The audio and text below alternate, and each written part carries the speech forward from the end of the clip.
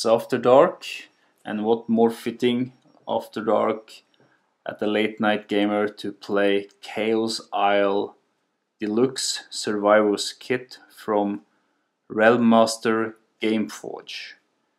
This is quite a small game. It's a very nice filler game if you like, but it has a huge replayability, huge variety, and it is tons of fun. So let's open up and see what's inside.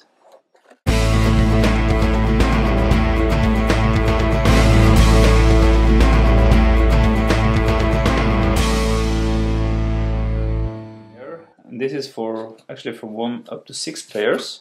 Each player will play a character that are fighting zombies and trying to accomplish their mission. And there's an island where this evil doctor has unleashed all these zombies, and you're trying to survive and accomplish your mission. And you can either play this game as a single round, or hand as it's called, or in a campaign mode, accomplishing different hands. So you can see that there are all these different characters. You have the quarterback, you have a general, you have the surgeon, or I think it's actually a gynecologist. You have Quentin, obviously an inmate. You have Pinky the Clown. You have a corporal, seem to be a Scot. You have a copper. You have Dr. Set's assistant.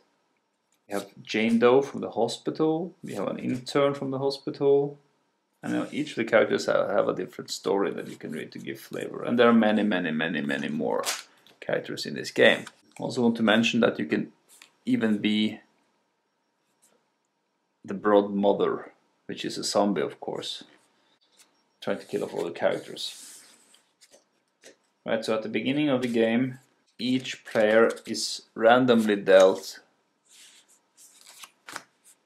a character card. Then each player is dealt one of these mission cards, and they are dealt out secretly. The object is to gather 20 supplies, and you get supplies by killing zombies. And this mission is to acquire a virus sample, and you need 10 virus resources. And there are quite a few missions, other missions as well. And there are quite a few missions in this mission deck. So each character is randomly dealt one secret mission. Then there's a deck of cards with equipment, so each character also gets 2 equipments. So Daisy here will get a shuriken, which will help her attack. You can attack 2 per turn. And the shredder, and that is actually a weapon for some reason. Loretta here is getting a skateboard, increases her speed. And Chi Tobacco, which is some kind of stimulant so that she can have more attacks. Next, each player is secretly dealt a feat card. And a feat card describes certain game effect that you can trigger during play. This one is Send Help, and they have 3 effects which you can activate: an ordinary effect, or the Incredible, and the Unbelievable, which is a stronger effect. Now, in order to trigger this, you need to pay one of these, or any combination of these requirements. The first one is Take a Wound. The second requirement that you can fulfill is to discard an equipment card or discard a zombie, because when you fight zombies and you win, you keep them. Here you can discard them to activate this card. And in order to activate an ordinary effect, you need to fulfill 1 requirement. And you choose, you can discard an enemy or you can take a wound and trigger the ordinary effect. For the more stronger Incredible effect, it has to be 2 requirements, but you don't have to be 2 different ones. It can be, you can discard 2 different zombies, or you can take 2 wounds, so you can discard 1 wound and 1 equipment or 2 equipment. And the third is the Unbelievable effect, whereas you need 3 requirements, but you can also, here you can choose, it can be 3 zombies or 2 wounds and 1 zombie, or any combination as long as it is 3. So these are cards that you play to mess a little bit with the other player. And then you have the big pile of enemies. from which you will draw every turn, and you may get, you know, a zombie to fight, a task to fulfill.